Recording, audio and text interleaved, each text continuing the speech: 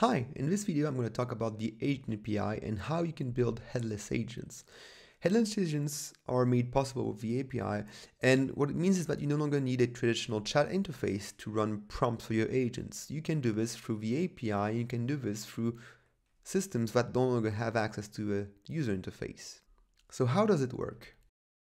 The API is very simple and it's really dedicated to running prompts. First you authenticate, then you open up a conversation. Think of it like opening a chat session.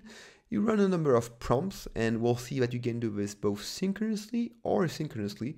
And then when you're done, you can close the conversation. What's interesting is that you can chain multiple prompts to enrich the conversation context. So you can ask follow-up prompts when you get the first results in.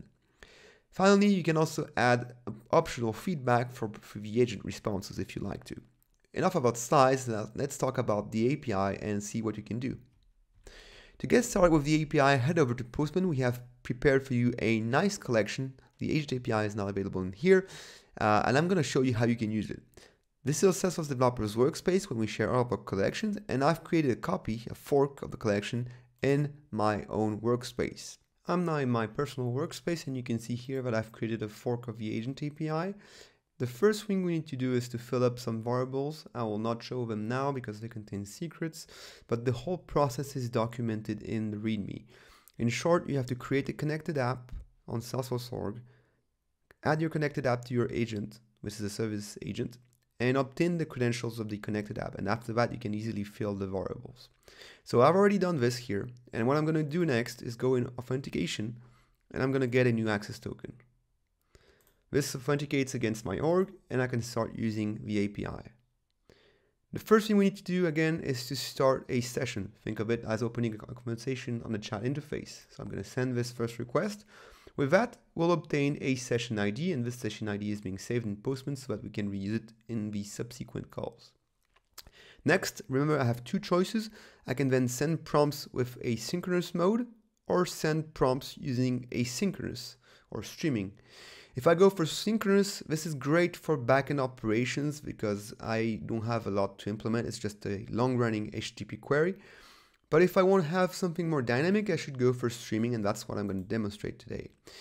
So in the context of a streaming request, I've already prepared a small agent that handles courses, and I'm going to ask my agent prompted to give me AI courses that last for 2 hours. So as I send this request, this starts with a regular HTTP request, which gets upgraded to a streaming request using server sent events or SSEs. SSEs allow us to receive multiple events on a long-running connection, so the server can send updates. And you can see here it starts with progress indicator events.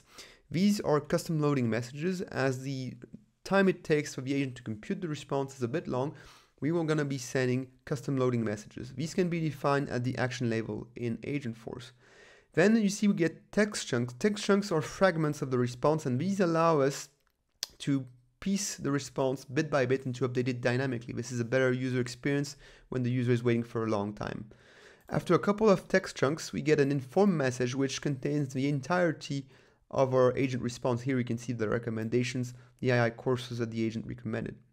And finally, once the agent is done, we get an end of turn event which signals the end of the processing of the prompt. After that, we can end the session or even send multiple prompts, and we can also submit feedback. That's it in a nutshell. That's how you can use the Agent API to build headless agents. Remember that you can build clients with any language for this. I've already shared a Node.js client for the Agent API, but you can really convert this collection into any kind of client. Thank you so much for watching. I hope you've learned something today,